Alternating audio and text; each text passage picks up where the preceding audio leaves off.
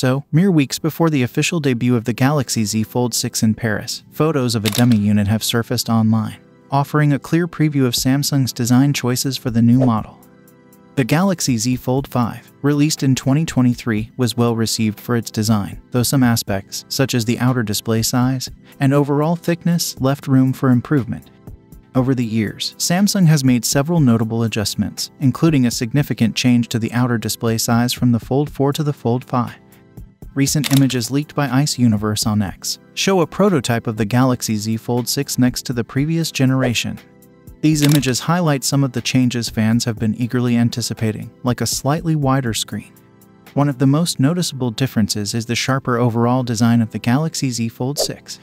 The foldable now features squared-off rails, where the rear or front panel meets the metal, with a tight radius on the corners that avoids being sharp enough to poke your thigh when carried in a pocket. This new design not only enhances the aesthetic appeal, but also contributes to a more streamlined look. This design change also has a practical effect. It better conceals the hinge of the Galaxy Z Fold 6. In the comparison images, the Fold 5's hinge appears thick and prominent, whereas the new model's hinge is almost unnoticeable. Samsung achieved this by reducing the material between the hinge and the panel, making the Z Fold 6 appear less like a phone that was cut in half and more like a cohesive, singular device. The leaked images also reveal a redesigned camera bar, aligning with previous reports from leaked promotional materials. The new design eliminates individual lens protrusions, opting instead for a clean, streamlined look reminiscent of the Nexus 5, albeit with 3 sensors.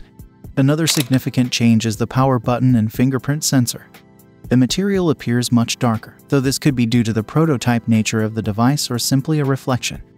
The button itself is larger and occupies more rail space, likely enhancing fingerprint reading accuracy.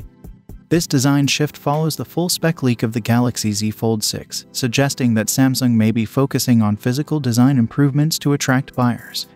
In summary, the Galaxy Z Fold 6 is set to feature several design enhancements over its predecessor, including a sharper overall look, better hinge concealment, a redesigned camera bar, and a larger power button.